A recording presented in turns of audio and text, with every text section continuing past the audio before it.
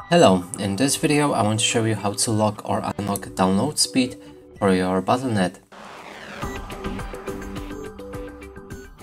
So in order to do this, let's click on our Battle.net logo, move to the settings, find the downloads, scroll down a bit, and here's the network bandwidth.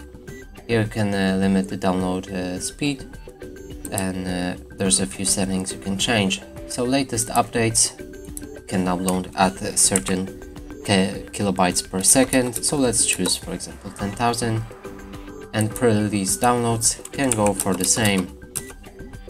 You can also enable to only auto-update games between these hours, and you can pick the specific time on when the updates will happen. And if you want to disable this entirely and have unlimited speed, simply disable the setting, this one also, and click done. And that's it for this video. Hope you like it. Please consider subscribing to our channel, leave a like and a comment below.